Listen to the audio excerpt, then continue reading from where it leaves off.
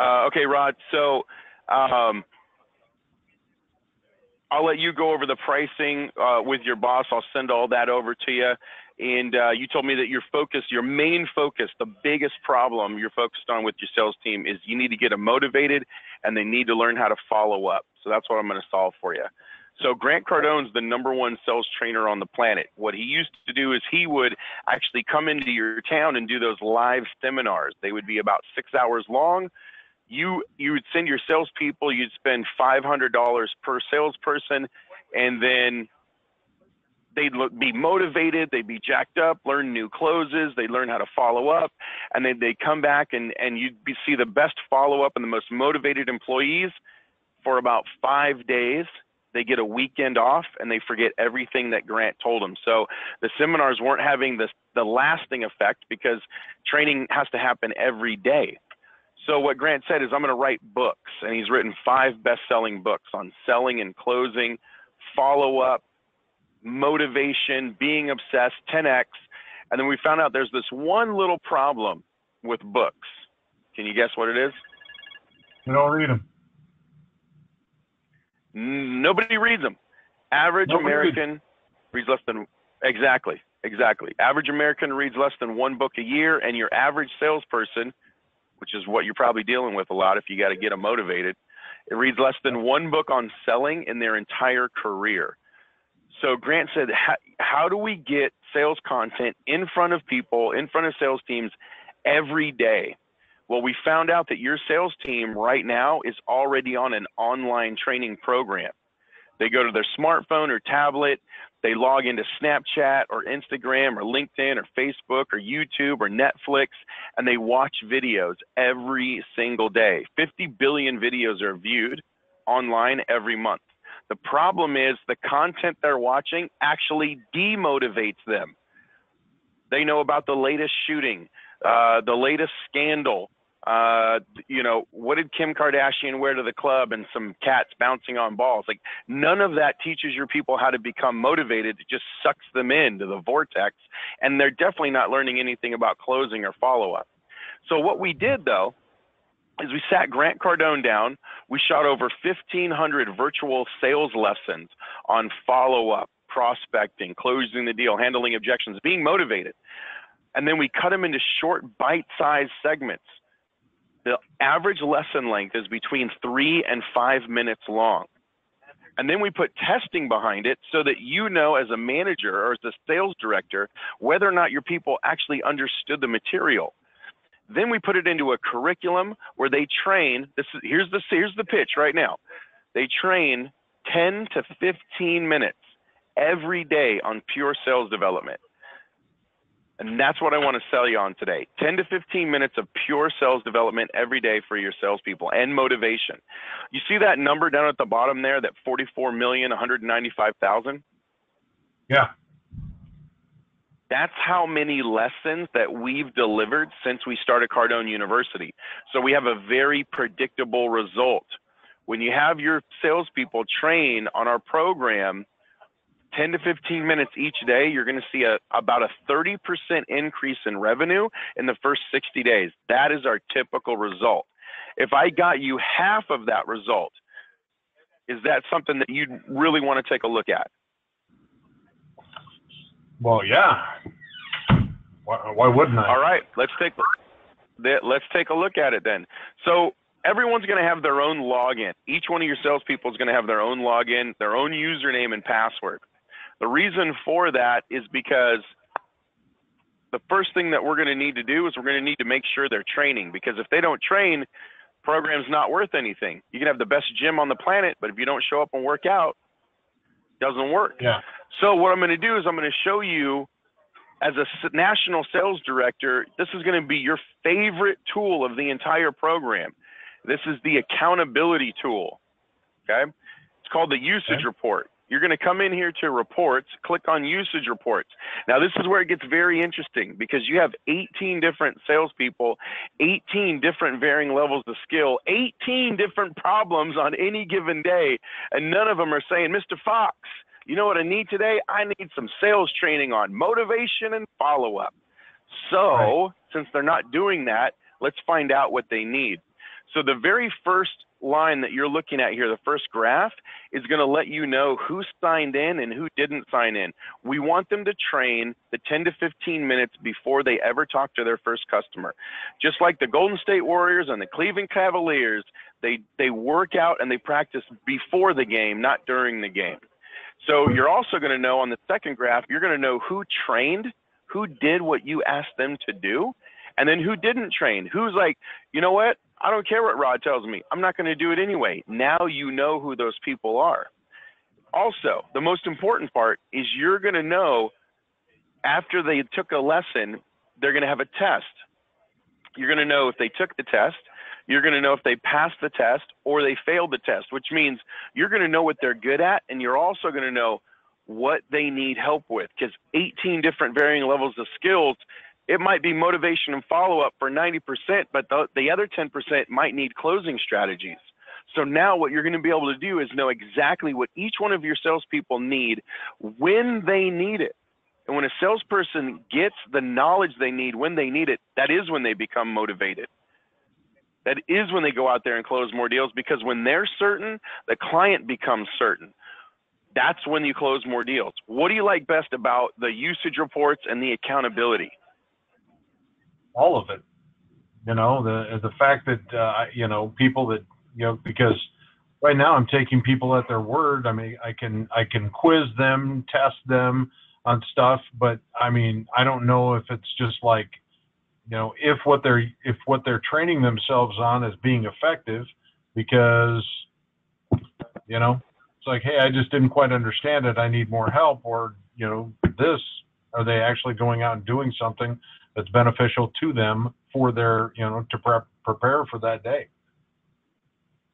Or are they even paying attention? Yeah. Now you're going to know if they're paying attention. Also, what I can also do is I can make different teams. I can have the A team, I can have the B team. I can have Rod's team, and I can have the Fox team.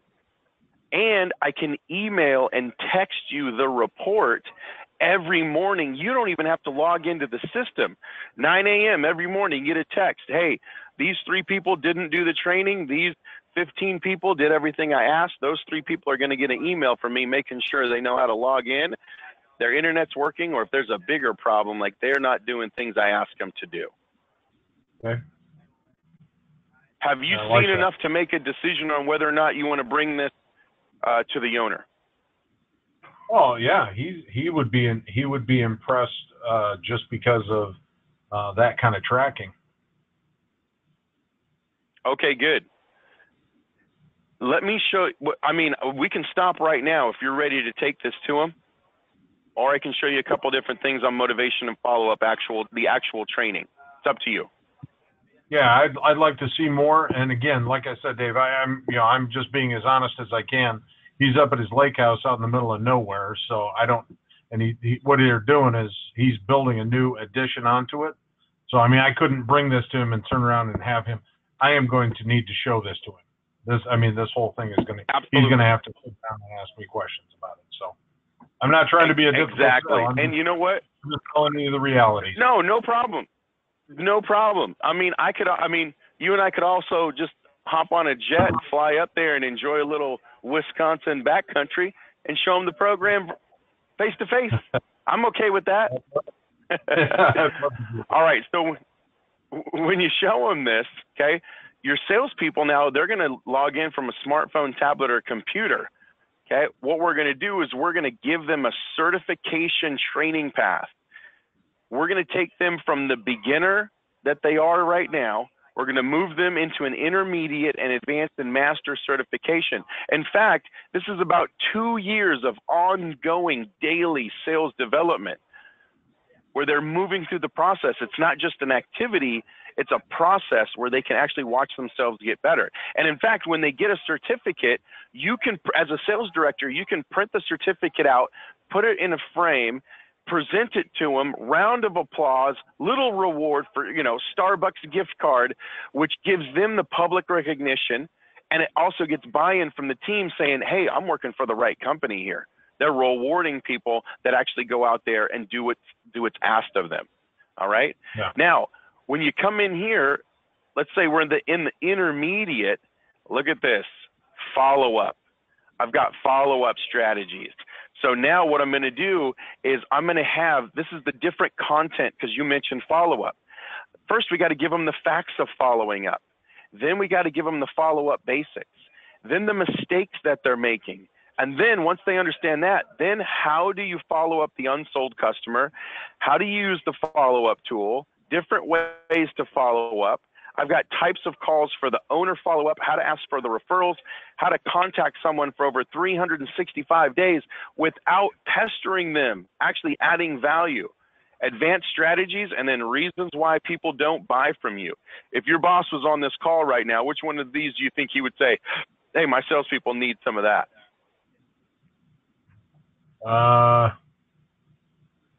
I'm going to say there, with the number of salespeople that I've got, that it varies between them. But I mean, if I could track better follow-up and to know that these guys are doing it, it's probably the mistakes that they're making when they're doing follow-up. Exactly. So when was the last time you gave these guys 10 lessons on the mistakes that they're making? I can't even tell you that a good answer to the question, other than just trying to explain to them, a good way to follow up and to bring value to the, not just asking for the business. You have to bring value to your phone calls or your contacts. Right, exactly. So now here's some mistakes. Number one, they never made the call. First mistake, you didn't even follow up at all. Then you didn't make enough calls. Then you don't call on a regular basis.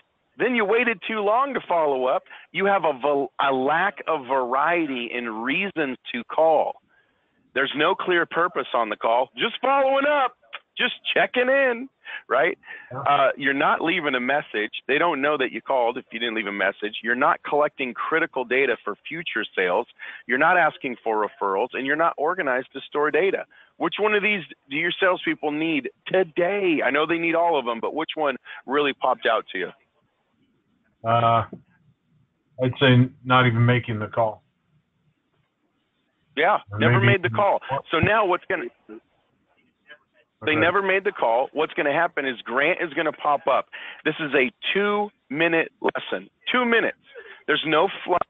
This is exactly what they need to hear. All 18 of them can get this lesson before they ever even get into the office, while you are spending time with your family, having your breakfast, and getting to work early. You never have to deliver this content to them. This is going to supplement and enhance everything that have going on. So Grant's going to tell them, look, 48% of all salespeople never even make the call.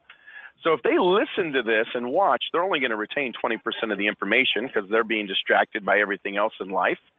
So we put in a notes tab. Now, when they click on notes and they take notes, they're actually going to retain up to 65% of what Grant's saying, which is the point. The point is not to watch videos. The point is to be able to apply the knowledge. So they can't skip the video. They can't push fast forward. And if they just push play and walk away, you're going to know, because bam, as soon as this is done, we're going to test them every 2 minutes. Did you pay attention? You click on start. There's a 60-second clock. 60-second clock on each question. If they click on the right answer, I get the green check mark. I feel good about myself. Second question. Oh, I got the right question again. That's awesome. I love that. But if I wasn't really paying attention, because I'm only going to be tested on the last 2 minutes of training, and I get one question wrong, I get the red X and I fail the test. This is not high school where an 80% gets you a passing grade. This is the real world. In a real world, if you don't close the deal at 100%, you don't get paid. You don't bring money back to the company. The company has to fire you. You go home, you get evicted, you live under a bridge, and America fails.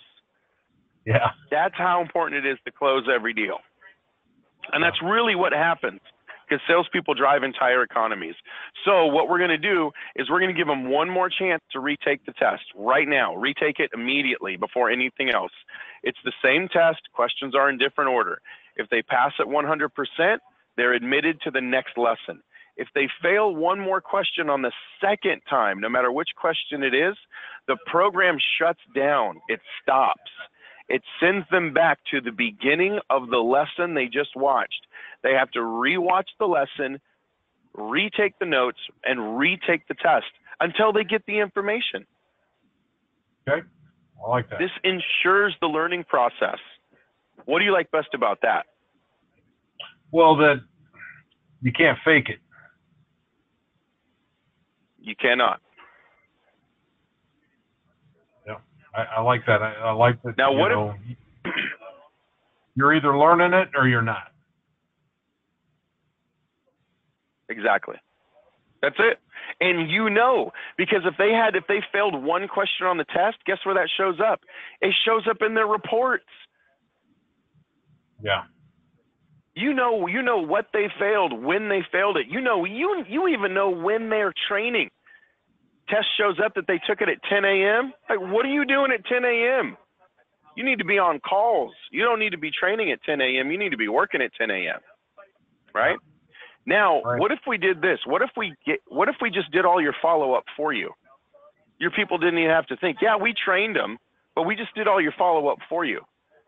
This is the follow-up tool. This is not a CRM, because the CRM is going to say, hey, Mrs. Jones, her basement needs this, and this is her phone number. But it doesn't tell you what to say on a follow-up call, which is why your people don't follow up, and they're unmotivated because all they say is, hey, Mrs. Jones, just following up. You ready to do business? That's not follow-up. So now they're going to come in here to the follow-up tool, and Grant is going to tell them exactly what to do. You ready to follow up? Got a customer? Don't know what to do? Let's get busy. Pick a day. So now they're going to actually pick the day of follow-up that they're on. Is it day 0? Is it day 1, day 2, day 3, day 4, day 5? What day do your people usually stop following up because they don't know what to do? I'd say you probably have day 5 is probably, I would say they probably stop following up. Day 5? Yep. Okay, good. So how about we go to day 5? Grant's going to pop up. Got a customer? Don't know what to do? Let's get busy. Pick a day. So I'm just going to pick on day 5. It's day 5. You're going to use, I thought of you when I saw this. I want you to find some piece of data, anything, some piece of data that causes you to think about this customer. And if you're anything like me, you're thinking about that customer every day. This is day 5. So I know you're thinking about him right now. He's not going to get lost. She's not going to get lost. So just send him an email, or you could make a direct phone call. You know, I like those better, or text. I love those. Thought of you when I saw this, and include a link to some information, an article, something that caused you to think about this customer. Try that today. Look, if you don't know what to do over the next 4 or 5 days, check back in with me. I'm going to have a specific call that you can make tomorrow, or if you want to give it a little breath, on the 10-day contact. Pick a day. So now what this does is there's no test after this. This is a 1-minute lesson. Okay. Okay. This is exactly what they need to do on day 5. Hey, Rod, just saw this article on that Grant wrote on sales training. I shot it over to you. It's in your inbox. In fact, I texted you the link. Give me a call when you see it. Love to see how else I can help your company. Speak with you soon. So I'm going to email that to you. I'm going to text it over to you, and I left you a voicemail. That's 3 touches on day 5, and not one time did I say, hey, did you sign that contract yet, Rod? Just following up. But I gave you something. You could even use that for a sales meeting for your team. Right. Tell me what you like best about that. It's just reinforcing the fact that the money's in the follow-up, and that they're not doing it. They're not making what their potentials are. It's because they don't know what to do. Right. They don't know what to do. And if let's say they just need motivation. I'm going to come in here to 100 ways to stay motivated, which is what you told me. 100 ways to stay motivated. Now, what do they need help on? They need potential. personal development, time management, self-esteem, staying energized, purpose in life, magnetism, goals, 10x, follow through. Which one do they need today? Well, I got a varying bunch of people, you know, it's goals, I'd say. Exactly. So that means you got something for everyone. You're like, man, some guy needs potential. Some guys need to stay energized. Some of them need goals. That's why everyone has their own login. They can come in and get what they need when they need it. So now I don't just have a rah-rah session with Grant. He's going to give me actual strategies on how to be motivated. So I'm going to write my goals down first thing each day. And Grant's going to explain how to do that. Then I'm going to write my goals down before I go to sleep. What do I want out of this life? Most people only write their goals down one time, January 1st. I write mine down twice a day. Who do you think is going to win that battle? Then you have a 30-minute finance meeting with your family. Yes, sir. Yes, sir. Have a monthly goal meeting with your family. Identify what you're passionate about. Picture what you want at the end of the deal. Focus on the future, not the past, and keep images of what you want in your environment. Which one of these do your people need today? Which one do you need today, Rod? I like that idea of writing goals down again before you go to sleep.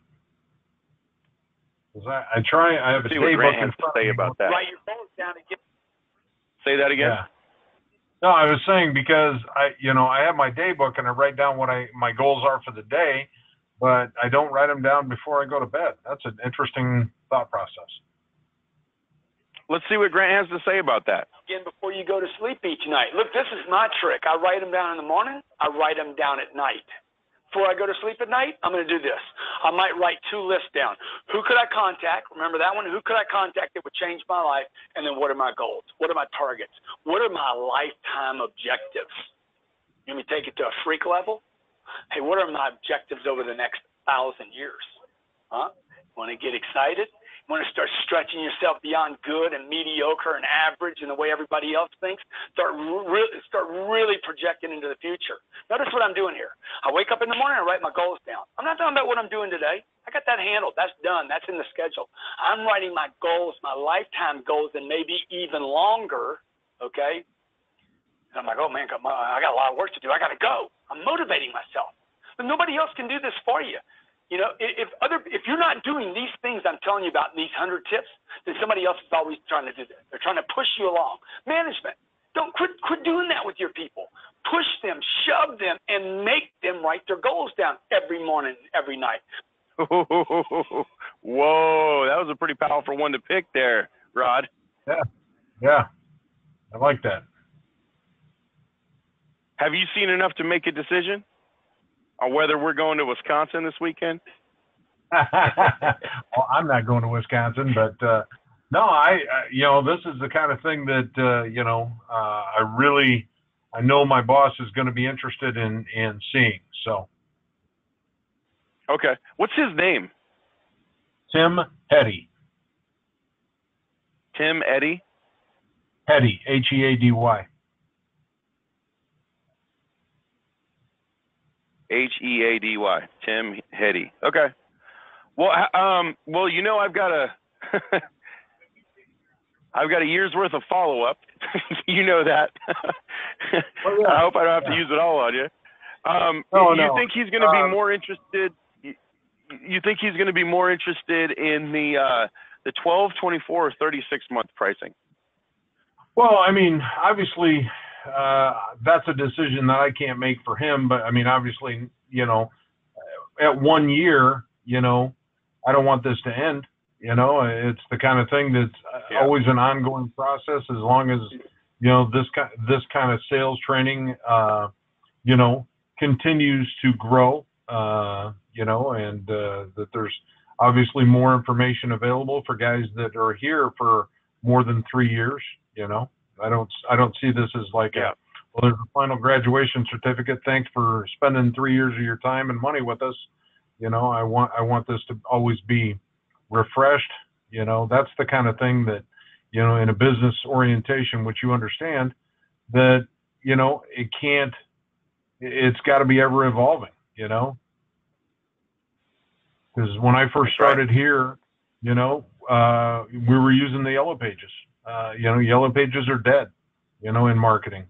I used to scratch out all of my contracts. I had to handwrite them, and I used a little drawing tool to be able to make them look nice. Now everything is computer CAD driven, you know, to present a very professional contract. And so as long as, you know, I know in the position that I'm in that things are always being, you know, refreshed, revisited, and, you know, added to, you know, that's the kind of thing that I want to be able to bring to him, because, you know, that's, you know, this company is going to be here long past 3 years from now. I mean, so for me to sit and say that it's beneficial at the 3-year pricing, you know, that's, you know, obviously there's advantages in that, you know, getting that price, you know, that price break. So. Yep. Well, I've also got other things that I can offer you when it comes to doing the 3-year deal, like a ticket to our sales boot camp, our business boot camp that's happening in July. So, you think we're going to be able to get something done by the end of the month so we can get this done without moving into next month's pricing? Tim will not be back until the end of the week. So I mean, I can't. It would be June 1st. Whether that, you know, is a price break day or not, I just cannot. You know, if he sees the value in it, you know, the money to be made, the price difference, you know, is. Yeah. He's always matter. Yeah, but you know, if it's, you know, if it pays him back tenfold, you know, it's worth the investment. So. Okay. So what I'm getting from you is you don't want to reach out to him while he's out there at the lake house. No, and you know, that's one of the things we here at this company, when a guy's gone, we let him be gone unless it's an absolute. And, you know, not that this is an emergency, but if the building was burning down, he'd want to call. If I was talking to him about something like this, he would say, just wait. So. Got it. All right. Well, he'll be back on Friday. Do you want me to give you a call Friday morning? We can put something on the calendar now. What's the best way to move forward?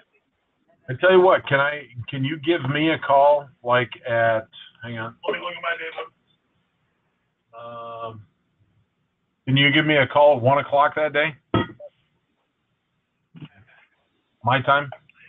2 o'clock yours? Yeah. Yes, I can. Okay, I'm going to give you a phone number to call me on. It Go ahead.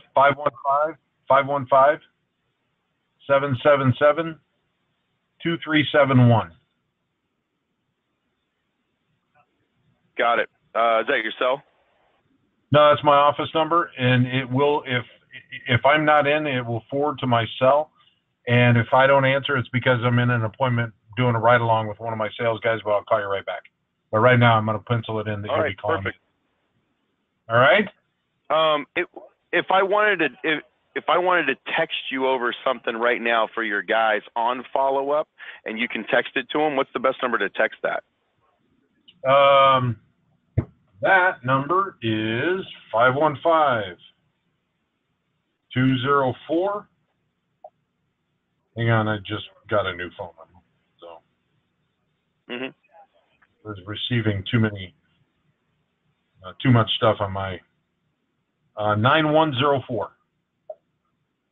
515-204-9104. And I'm going to send you a care package the old school way, through the mail. What's the best address to the business over there? Yeah. Okay. It's Midwest Basement Systems.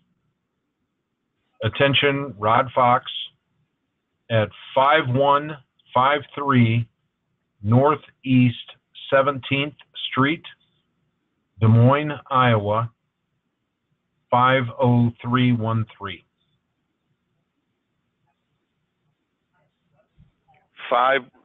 Give me the zip one more time. 50313. Got it. Okay, excellent.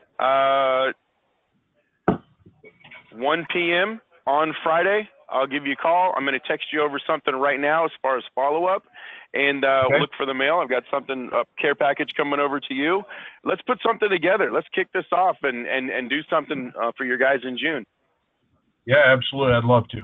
So, and then can you send me that? Can you send me a copy of the recording? Because that's really what I'm going to go through with Tim. Absolutely. And just so you know, here's somebody that I'm doing business with that's, I think that they're doing pretty much what you guys are doing. Have you heard of AccuLevel? Out of Indianapolis, yeah. Yeah, so they hooked up with us. I'm going to also send over this case study. First full month on Cardone University, AccuLevel hit 1.37 million for the month. They beat out their best month in company history by $270,000. Great. Now, 1.3 million might not be a lot of money to you. You might be a lot bigger company than that, or a lot smaller. What you want to pay attention to is after 30 days, they hit the best month in company history by an excess of $250,000, which paid for their entire program 4 times over. Nice. In the first month. And then they had 35 months where it's just free training now. Yeah. Yeah. No, that's, yeah. They're doing the same thing you guys are doing. Yeah. No, and that's just it. I mean, that's the one thing that, Tim looks at is, is there value to us as a company? If there is, and it pays for itself and then pays us back, the investment is always worth it. So, but I want to show him what you showed me on that recording. And that's the best way I can bring the information to him. But, so, all right. All right. I'll send it over to you right now, and then I'll give you a call on Friday and expect all that follow up. I'll show you the follow up. All right, Rod. Good. I appreciate it. Thanks. All right. Talk to you Friday. Take care. Okay. Bye. Bye.